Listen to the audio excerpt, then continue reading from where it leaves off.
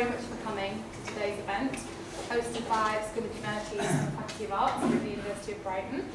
During the next hour, we're going to be talking to David Peace, we're going to be hearing some readings from his novels, and we're also going to be having an author Q&A with the audience. Now, for some of you, I know David Peace doesn't really need any introduction, but for everyone else, here it is. From Premier League football and police politics to Japanese crime and British industrial disputes, the novels of David Peace offer occult accounts of 20th century history. The novels of his Red Riding Quartet confront the secret past of Yorkshire and the UK during the 1970s and 80s. Exploring the darker side of humanity and society, the quartet spans the north of England to chronicle an alternative account of the hunt for the Yorkshire Ripper and the political ascendancy of Prime Minister Margaret Thatcher. Peace followed the Red Riding Quartet with a chronological step in his 2004 novel GB84. Published to coincide with the 20th anniversary of the UK miners' strike, GB84 confronts industrial conflict and political tensions in the 1980s. Developing narrative seeds sown in the Red Riding Quartet, the novel draws attention to the legacies of Thatcherism and its intrinsic role in shaping the subsequent decades. In his next novel, David focused on a specific period in not only social, cultural and political history, but also in sporting history. 2006 saw the publication of The Damned United, a fictional reappraisal of football manager Brian Clough's 44 days in charge of Leeds United. Defamiliarising popular understandings of infamous historical characters and events, The Damned United sets Clough's failure at Leeds against his former success at Derby and a tale of past glories and present conflicts. This pervading interest in the very problematic relationship between past and present reached a pinnacle in the Tokyo trilogy, a series of 3 novels addressing the rise and fall of post-war Japan. Since the publication of his first novel, David's work has quickly achieved critical acclaim. Granta magazine named him as one of the best young novelists alongside rising stars of contemporary British literature, including Monica Ali, Sarah Waters and Philip Hedger, which we were discussing earlier. To date, he has won numerous prizes for his work, and Melville Bragg has recently claimed that David is one of the strongest voices in contemporary British fiction. In recent years, his work has also been translated onto television and film. British Broadcasting Channel 4 adapted the Red Riding Quartet in March 2009, and this went on to achieve a theatrical release in American cinemas. In the same year, The Damned United was adapted into a film starring Michael Sheen as troubled football manager Brian Clough. Raking over uncomfortable histories, the canon of David Peace deliberately examines controversial people and contentious periods. Operating at the interface of fact and fiction, his texts break the surface of received histories. Addressing the many and contradictory demands of history, of reality, truth and causality, as well as the confusions and debates that mask the power operating beneath historical narratives, his novels bleed fact into fiction as part of a wider move towards an evolving understanding of our past. You please welcome David Peace.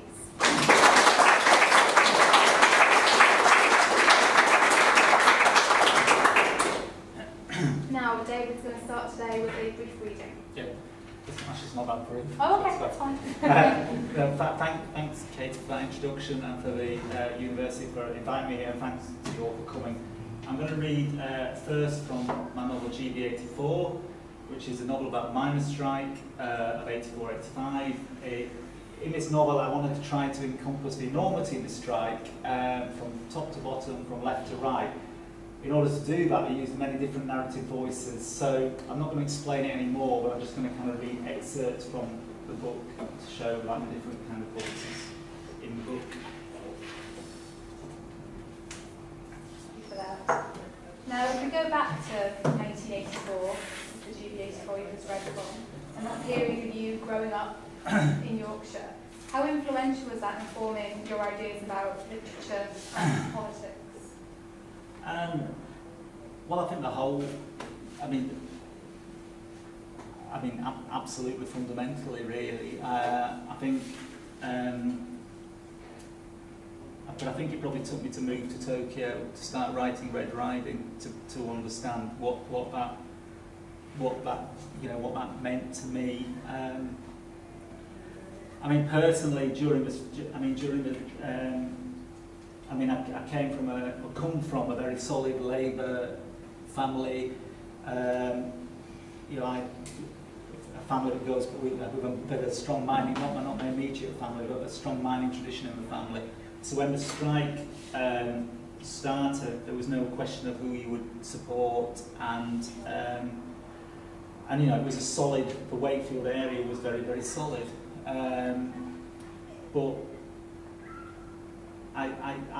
you know, I was 17, 18 doing my A-levels during the strike, and you know, by the end of us, you know, particularly once we got beyond the Christmas of the strike, you know, like a lot of people, I think got kind of sick and tired of it and wished it would kind of end and go away.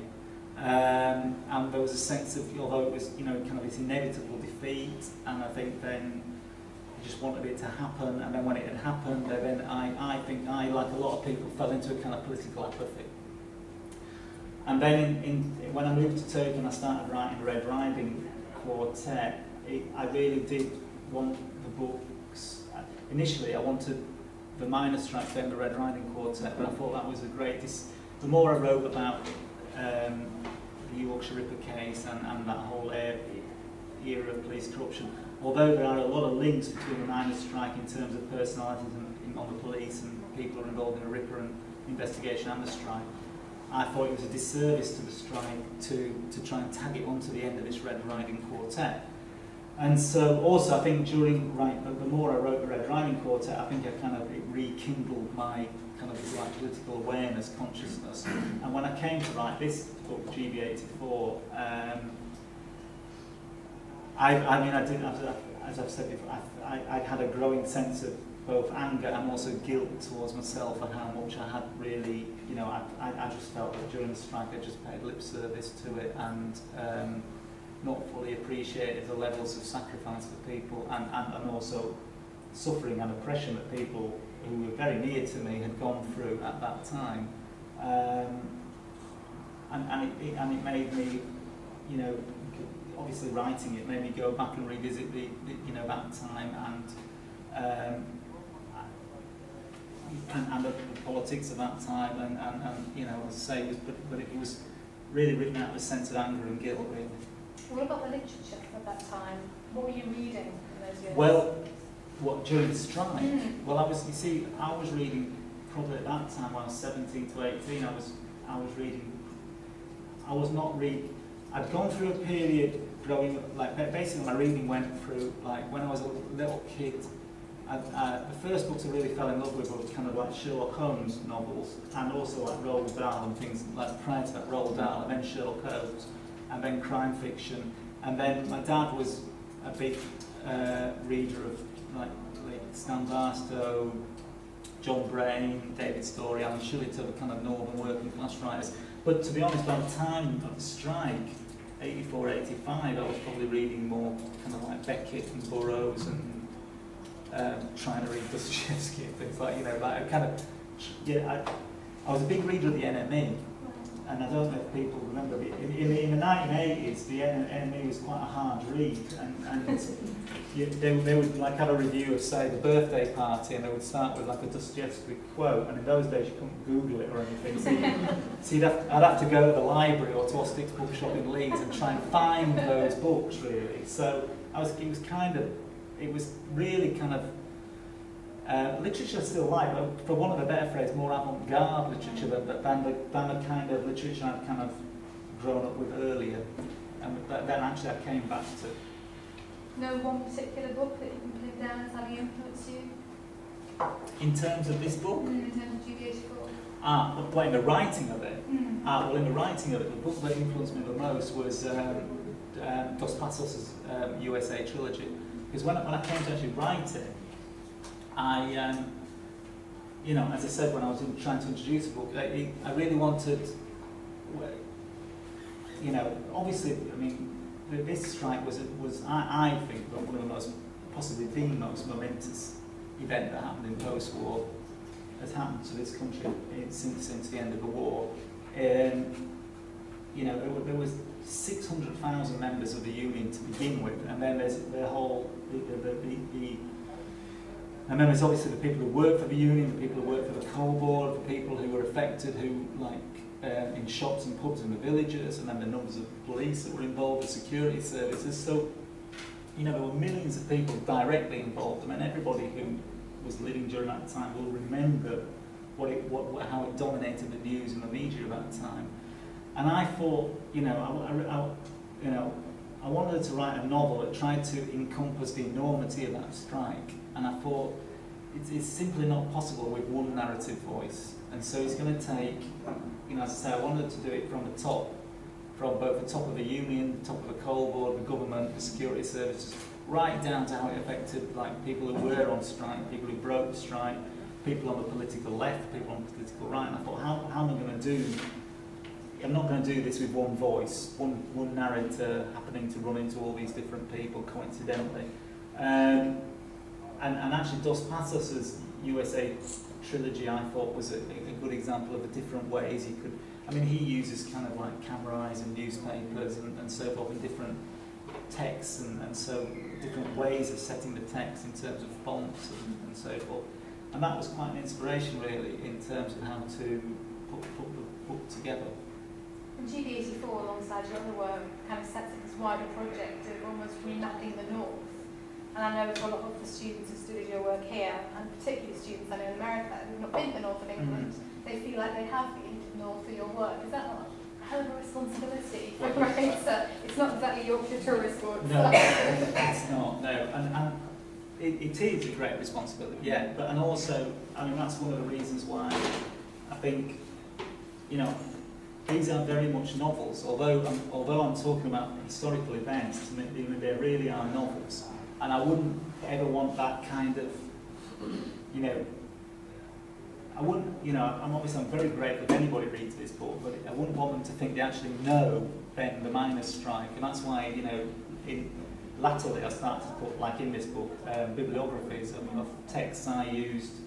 I mean, what I would hope is that this book would make people curious enough to find out more about the strike. And I wouldn't want people to think, right, I know about my, you know, what I would like, you know, what I call the Schindler's List way of looking at history, like you watch a Schindler's List and you think you know about the Holocaust, that kind of thing. But there is that danger, yeah, and that people are going to read it. But it's, I mean, yeah, but it is a responsibility, yeah. And there was some controversy when GB84 was released because it was published in the 20th anniversary year of the strike, and there were quite a few commentators that commented on that particular timing. Well, that was actually. I mean, I have to say, there was much more controversy over that book, which I think is quite sad, really. If there's going to be a controversy, it should be over that book, really. But why do you think that was? Why do you think a football manager suddenly created a lot more controversy than the biggest industrial speaking post-war history? Well, and also with Red Riding, with police corruption. I really thought police corruption. And you know, Serpent's Tail, when they published Red Riding, were really, really worried about litigation from West Yorkshire Police, and none came. Faber were very worried about, you know, what both the coal board and the union, such as it was, would make of this book, and nothing ever happened to us. And actually, this book, The Damned United, nobody kind of thought, you know, anything would happen. But obviously, we were sued. So, and it was much more. And obviously football is a much more controversial topic in this country. But I think with the timing, I was always quite nervous about the timing because the book was ready and finished before the anniversary. But Faber, you know, such is the way of publishers, they thought it was it would be, you know, good to time it to the anniversary, there'd be more interest and people would be more likely to read it and so forth. And I actually thought that maybe it would be lost in a kind of deluge of mining and miner strike type things. But actually, I actually think there's been more interest at that time. The 20th anniversary was 2004. This is pre-Iraq. It's still New Labour and it's kind of like reasonably honeymoon period. And I don't think there was, to be honest, there wasn't a great. I mean, you say it was controversial, but there wasn't a great deal of interest in the book. Mining communities, I suppose. Right, yeah. Whereas the 20th anniversary. Well, in 25th anniversary, the book. I mean, the book. I mean, you know, I mean, not that this is the measure of everything, but the book has sold, say, more in the last year than it sold in the first 4 years put together. So I don't. Do you think that's something you packaged as part of that revolutionary writing? No, I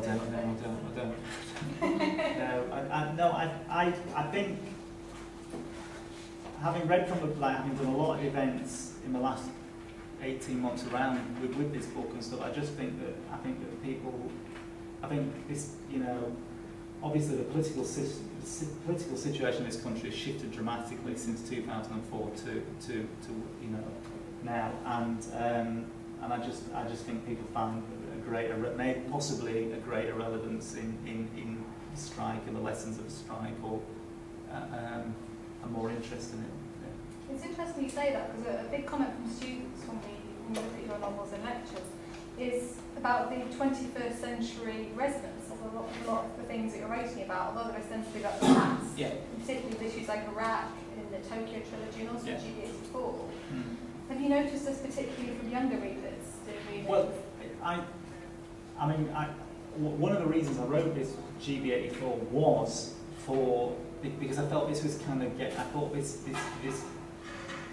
moment of history was getting lost. It was getting not rewritten. It was getting written out of history, and it wasn't. You know, as I say, I was writing it. So I began writing it about 2000. So I was writing it 2001 to 2003, and it was a period when, you know, I felt that, you know, like a lot of people, I'm sure, that when Blair took office, after all those years of Conservative government, I thought they were going to for example, with trade union legislation, employment laws, they were going to move back to something that was a little bit more sympathetic to working people, and they didn't do anything. And this whole strike was just not convenient. The right had never been proud of what went on in the strike at all, but nor have the Labour Party, and it just seemed to be being ignored. And I always say Billy Elliot, but I'm not actually knocking Billy Elliot, because at least it brought it to some degree to people's attention. But there was this kind of banners and brass band sentimentality attached to the strike, but not actually. There was no, I thought, no national kind of awareness with younger people of actually what the security apparatus had, what the state had actually done to the people, to the mining communities, and that was why, you know, the book has been criticised for not, for example, focusing more on, say, the women's sport groups and various and the other sport groups that went, you know, obviously helped keep the strike going for as long as it did. But I felt that at that time was documented, but not the level of, you know, surveillance, oppression and violence that was rained down on the mining communities. And I do think that from doing events around the country that younger people are, you know, they don't know very much about this period, and they are curious about it. Because of the general criticisation of students, the wake of coalition governments and... But I think prior to that, I think there was just, again, it's just a kind of, you know, the people were not, people were not, you know, this is 25 years ago, so if you're 19 years old, you would have how are you going to know about it? So it's just a kind of not knowing about it and being interested in, and I haven't got a copy here, but I did this introduction to I did an introduction to a book of photographs taken at Easington during the strike, and that particularly, with the things we've done in the north of England with around these photographs, again, we've been into schools with children, and that's been very interesting to talk to them about what went on, you know, particularly when you're visiting places in County Durham or Yorkshire, former mining communities where there is absolutely now no, the entire landscape has been altered, so there's no real trace of what went on in those villages before, let alone the strike. Scary when you go back, isn't it? Now, unlike your other novels, GB84 hasn't been adapted to screen yet. Can we expect that? Well, it is being adapted. It is. Yeah, but I don't know. It's not. There's no. The scripts have been written for Channel 4, but there's no date on when we'll start filming. How happy were you with the other adaptations? I know The Damned United, the film, almost kind of bridged the novel and the controversy around the novel. Well, I did. I was very, very happy with the. Not happy. Very, very proud of the Red Riding trilogy. The Damned United. Can always sound a bit churlish, really, but when The Damned United was published, there was a couple of different directors were interested in adapting it, and one of them was Stephen Frears, and that was the option we went with. And Stephen Frears wrote a letter to me and the publisher saying, I would really want to adapt this book, and I want to make it as a kind of black and white homage to Lindsay Anderson's This Sporting Life. Now the novel, This Sporting Life by David Story, was a huge influence on the writing of the book, and so I thought this would be a brilliant, this sounded great. But unfortunately, and there are two accounts of what happened, Stephen Frears left the project. One account is because he didn't like the script, one account is that he got a better offer from Hollywood to do something else. And anyway, so basically it went to a different director, and I don't think it was quite what it could have been, personally. And that's very churlish, because obviously a lot of people bought the book having seen the film, which I'm very grateful for. Should we have a second reading? Yeah, go ahead. So I'm going to read from the Damned United now.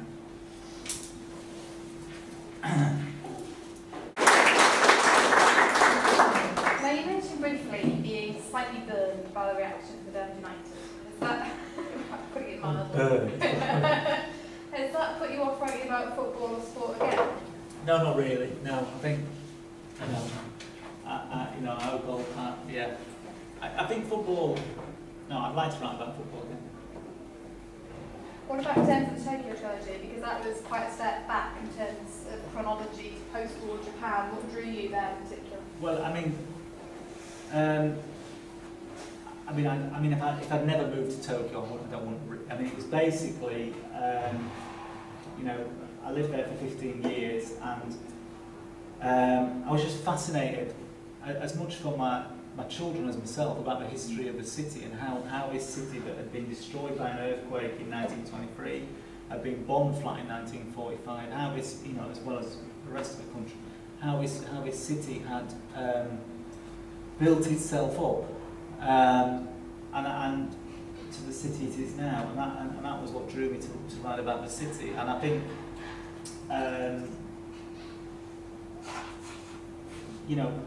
to go back as well, to try to use, as I had done with Red Riding, but to use like true crime to tell the story of different kinds of the political, the economic, the social history interwoven with the crimes that brought the city back up to what it is.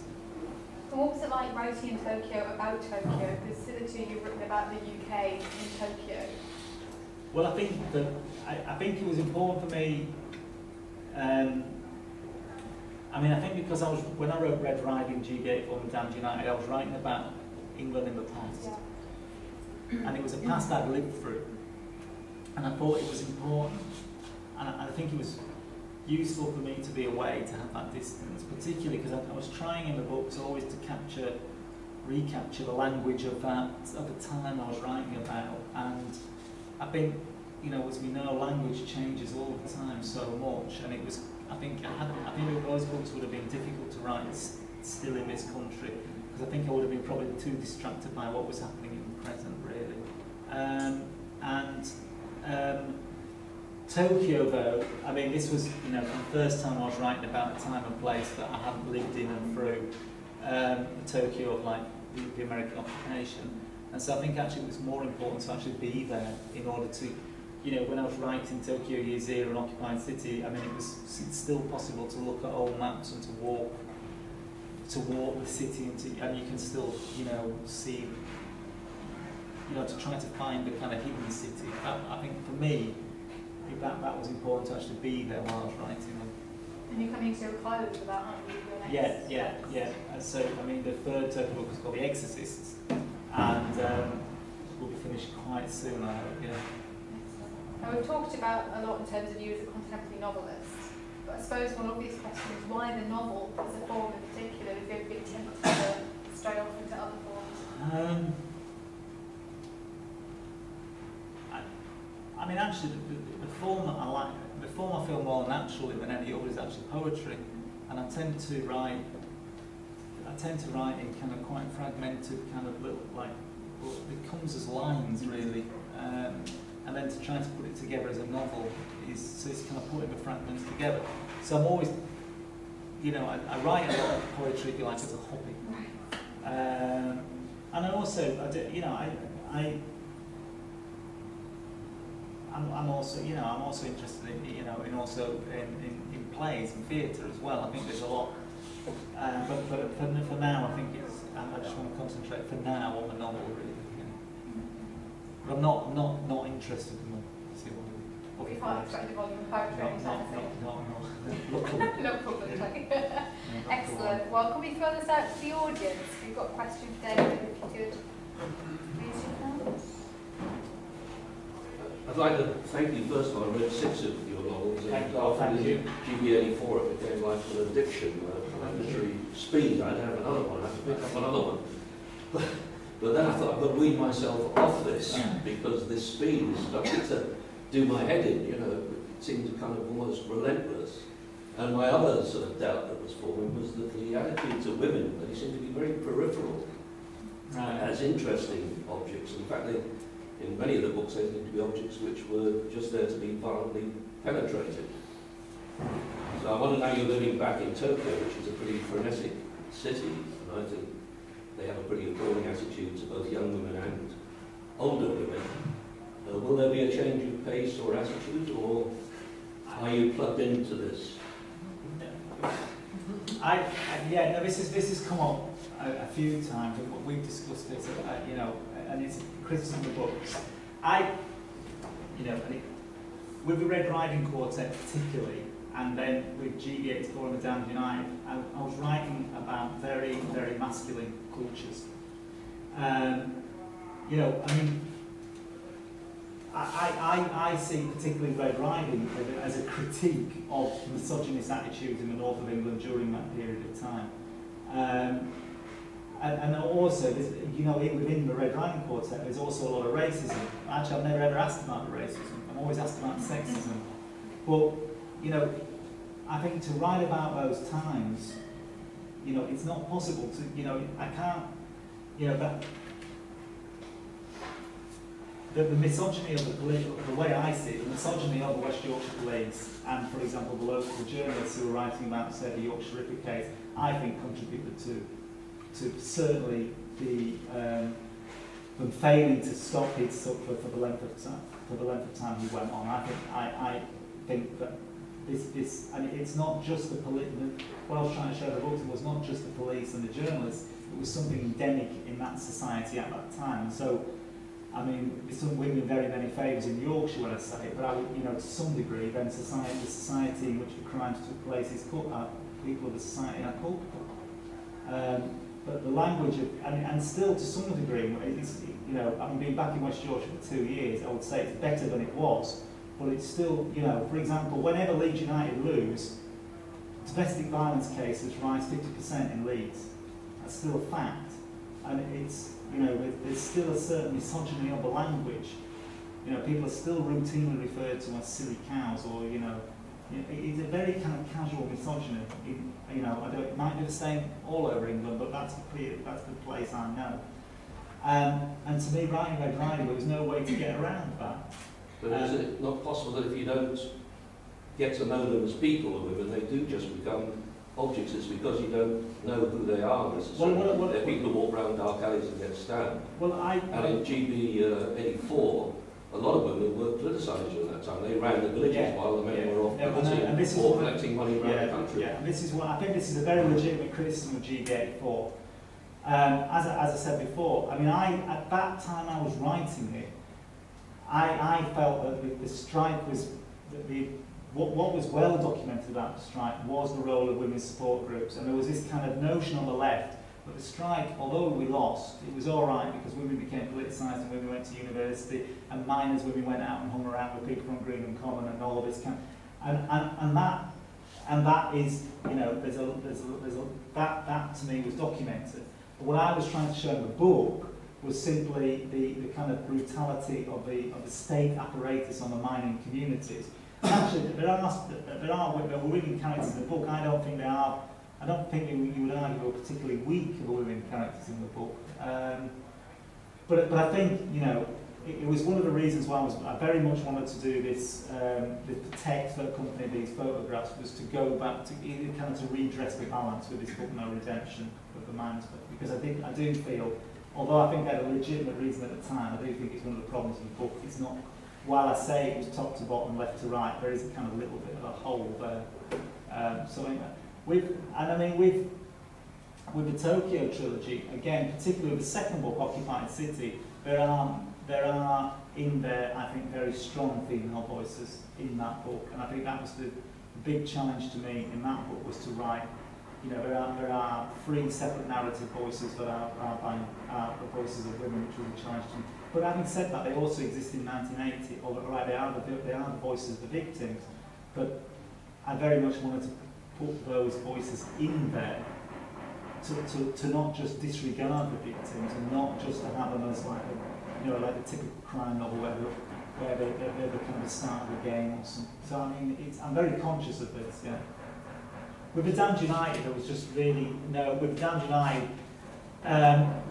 what backfired on me was, well, I don't know if it backfired on me or not, but I didn't really want to bring Brian Clough's wife into it because I thought she was a private figure, so I kind of kept her out of it to avoid upsetting her. That didn't work, so. Thanks very much. I stopped after the first Tokyo trilogy, so I'll have to buy a second one now. No, it's the one. Well, no, but it was. There are in there, but there's one. The voice of one of the survivors is the voice of a woman, and there's also at the end the voices of the mothers and the sisters and the daughters as well. So I mean, because I was very conscious that this was a kind of something that was missing. Well, thank you. No, thank you. Was the Red Riding Book something that was in your mind before you moved to Japan? Was there something about being in Japan that made that, sort of almost shook that loose and dislodged that and gave you the impetus that you needed to start writing those? Like, did they come out of the experience of being far away from home and being in a strange new place? I went to Manchester Poly. Before I went to Manchester Poly, and when I was at Manchester Poly, I wrote 2 novels and a couple of screenplays, and one of those did concentrate quite a bit on the Yorkshire Ripper case. So it was something that was always there. I then went to Istanbul for a couple of years and didn't do any writing in Istanbul, and then when I went to Tokyo, in Tokyo, I just didn't know. I didn't really know very many people, and I had quite a bit of, because of the way I was teaching English as a foreign language, and the course began at the teaching I did started at 1 and ended at 9, and in the mornings I had time, and I wanted to basically just write the book I wanted to read, and I was very influenced initially by particularly Elroy's LA Quartet, in terms of going back and looking at your own childhood, and also I suppose Walter Mosley was another influence, and that kind of new wave of American crime writing, not only Elroy, but like James Lee Burke, Andrew Vax, and James Crumley, that had all kind of come up at that time, and I'd read a lot of. And I kind of basically ran out of books to read and thought I wanted to go do what they did, which was to go back. I mean, I think that generation of American crime writers, what they did was to locate crimes in very definite places. And I wanted to go back to a time and place I grew up in and write about that. And so the kind of Tokyo, it had been there before, obviously growing up during the Ripper case. I mean, I'd written about it, unsuccessfully when I was in Manchester. But I think it was Tokyo gave me the kind of, I think not knowing people, and I think that gave me, and also a lot to do with it was the work, really, having the time to have that kind of I had like a good 5 hours every morning which to write. I just started to write, and that's how it started, really. Quick follow-up question: what was it about being in Istanbul where you were not writing? Why do you think that was? Well, I think it was 2 things. I'd been in Manchester, and after I finished in '91. And the book, I'd been writing a book when I was at Manchester Poly, and that book had been rejected. '91 to '92, I finished another novel which I didn't even bother to send out, and I'd also done these screenplays and a play and various other things. And all this stuff was rejected. And so I'd really had like about 3 years of total rejection, honestly, from every publisher in this country. And I went to Istanbul because I was, you know, in Manchester I was unemployed, I had student loans, debts, and I had nothing, you know, and I basically in Istanbul, I was working like from 9 in the morning till like 9 at night, just taking as many hours as I could to kind of pay off the debts, really. I mean, because I couldn't pay off the debts because the Turkish economy, sorry, this is probably not of interest. The Turkish economy was not very good at that time. And so I realised I was working, not being able to pay off the debts. And so the guy I shared a flat with in Istanbul, he'd been teaching in Japan, so he said, well, if you go to Japan, you can pay off these debts in a year, which was true. Because when I started at this really horrible language school in Tokyo, I started on more a month, and my dad was earning as primary school head teacher, so I was able to pay it off and also start writing again. But actually, I think the 2 years in Istanbul not writing was quite useful, actually, because I think I'd got into a kind of rut with the writing I was doing in Manchester. Thank you. Just want to second as well, thank you very much, and to Katie, the School of Humanities, for inviting you. I want to ask you a question which is a bit unfair, so feel free to reject if there might be better questions. It's unfair because it's not to do with the work you've done, but the work that I wish you would do. Casey described you as written over uncomfortable histories, and I'm interested here particularly in the stylistic innovations you demonstrated in GB84, which is a novel nothing like I'd ever read before. And I do remember being provoked to buy the novel by a review, and the review said that this actually, the style through which you produced GB84, that was actually the only style that you could write about that particular event, about that particular year. You described yourself as a monumental event, but arguably the most important thing in post-war British history. I'm wondering how you would do it now, if you were to write about now, and arguably the stakes are as high, you know, in terms of what, not just working class people stand to lose, but all of us involved in what, you know, we like to call the public sector. You know, there's an awful lot of people here who have been involved in, for example, the student demonstrations last year and March 26th too. So this is, if you were to write, you know, which I think would be great if you were, about everything since 2008, since the crash and then the election of the Conservative, the Dem coalition, there is no event. There's no sides in the sense like there were, you know, you had the figureheads and arguably forces that are definable. Would you necessarily have to go and do, like you say, the many voices, you know, ventriloquize, get deep down inside? Or would there be another way? Would you go back to a realism, or would you take a particular narrative voice? I think it's a very interesting question. It's a very difficult question, and it's come up quite a bit when I've spoken at like say Manchester University or Leeds University. You know, personally, I think that the difficulty is about you're basically saying it's about like a contemporary novel about contemporary times. Yeah, and I think that to me is that is beyond me, because I find I remember to give another example actually. I remember, like, you know, after the Twin Towers in America, I remember a lot of writers, like for example Martin Amis and Zadie Smith, and a lot of people started to write about this quite immediately afterwards, and I didn't know how we could do it, because I think that the problem for the novelist is you're not a journalist, and I find the difficulty is you have to kind of see, to some degree, you have to look for the narrative to form, and it takes a while. And I mean, if you look at, like, I mean, okay, this might you might argue they're not very great writers, but for example, Sebastian Faulks wrote his book A Week in December. Ian McHugh wrote that book about, like, and it's just rubbish, really. Let's be honest, they're just shit books, and it's I don't know if that's a failure of them as writers, or if actually it's just too difficult, because you need a certain amount of distance, surely, as a novelist. And I think as well, to be honest, I think the way that you know, I think it's even harder now, because an event, like as you say, it's almost like there's no event. It's like it's so fragmented, and you know, if you take something like some of the student protests in London are, you know, like the two major ones. I mean, how did people follow that?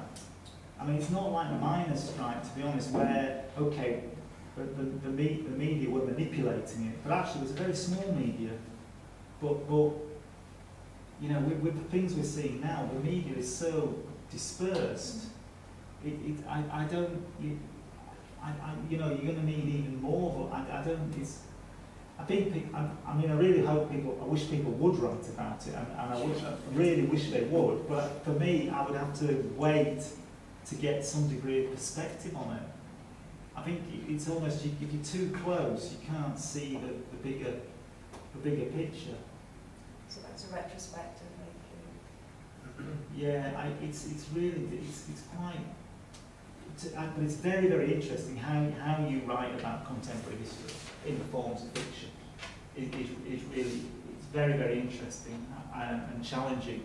And I'm not saying you can't or you shouldn't, I'm just saying it's beyond the way my methods don't work like that. I kind of have to wait for it to kind of a little bit of some distance from it, really.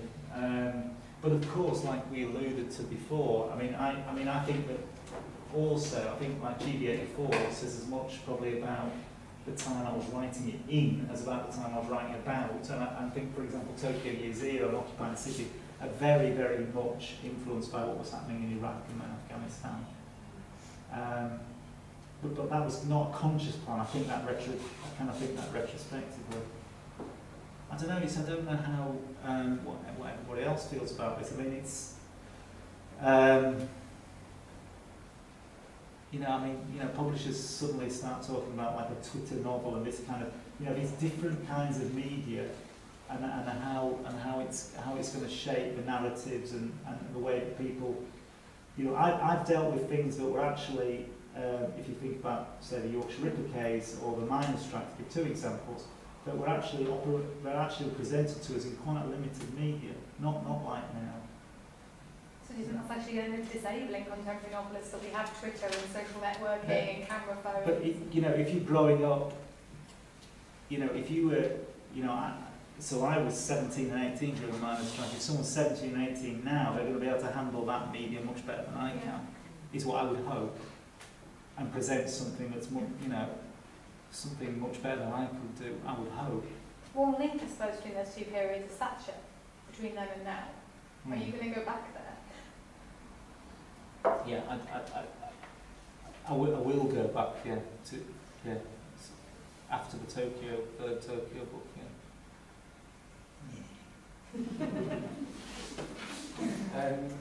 To use a really horribly ubiquitous quote, Hamlet had no childhood. I've no problem in saying when reading Damned United, your Brighton Club had no childhood.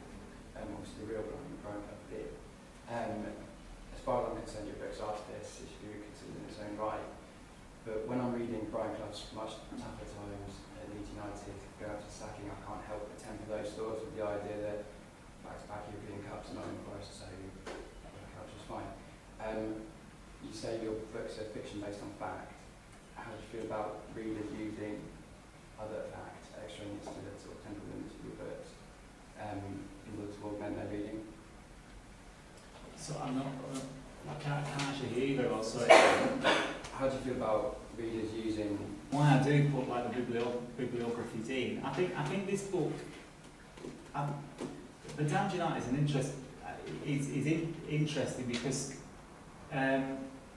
obviously, you know, some people read it and they know a lot about football and they have the voice of Brian Clough and they know, as you said, that he's you know, he goes on and he wins the European Cups. And obviously I knew that when I was writing that, but some people read it and they know nothing about football. So it's, I mean, there's very different readings of the books. I mean, you know, I'm not just saying this out of like false humility. I'm just grateful if people read the books. I don't, you know, people bring to it. I can't really. I obviously wrote it thinking that most of the people that would read it would know, but, and I think it's kind of weighted at the end. But there is a little bit at the end where I do state to win the European Cups, but it's a kind of. I don't know if it's about expectations, more about a case of whether it's sort of legitimate to do that as a reader. I'm not. I don't. I don't think there's any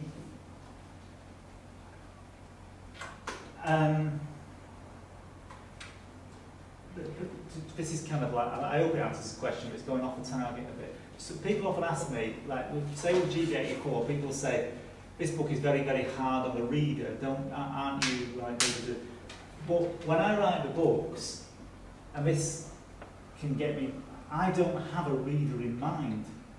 The reader is me, because I can't possibly, every reader is going to be completely different, and so I can't imagine who they are or what they know or what they don't know. So I only write it as if I'm going to read it, as if I can understand it, and sometimes that might work and sometimes it doesn't. With this book, I put that last, the very last bit of the argument too says, in May 1979, Margaret Hilda Thatcher and the Conservative Party won the general election, and Brian Howard Clough at Nottingham Forest won the European Cup, no Milton, no Blake, no Orwell, the UFC. I put that in just in case people didn't know what happened. But obviously, when I'm getting to the end of the book, as me as the writer and the first reader, I know what happens next. And I don't think it's good, but I'm hoping that I'm hoping if you know the story of Brian Clough, it works, and if you don't know the story of Brian Clough, it works. Really, that's not a cop out. That's really honestly what I feel. Does that answer the question?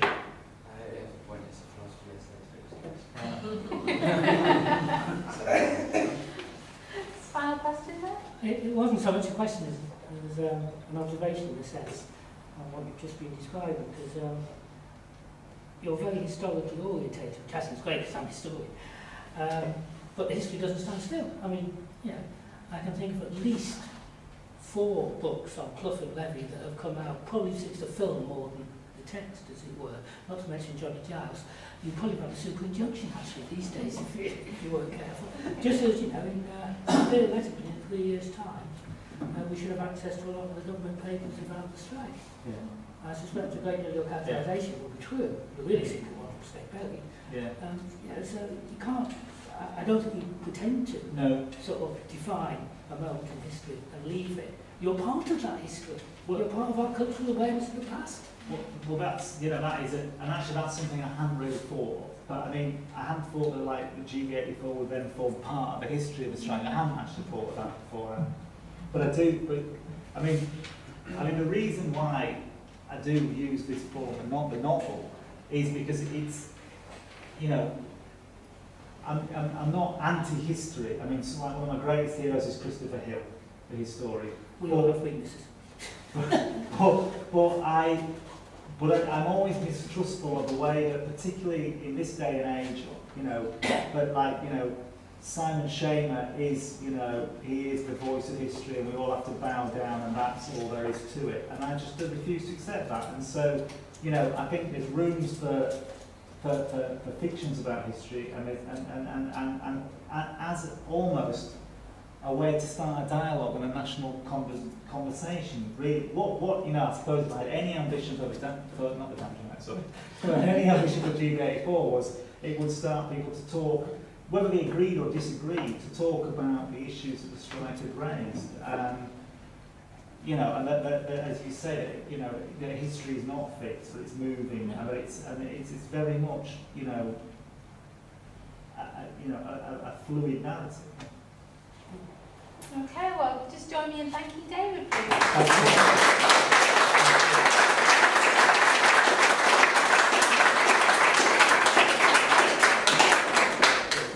Thank you all for coming, obviously.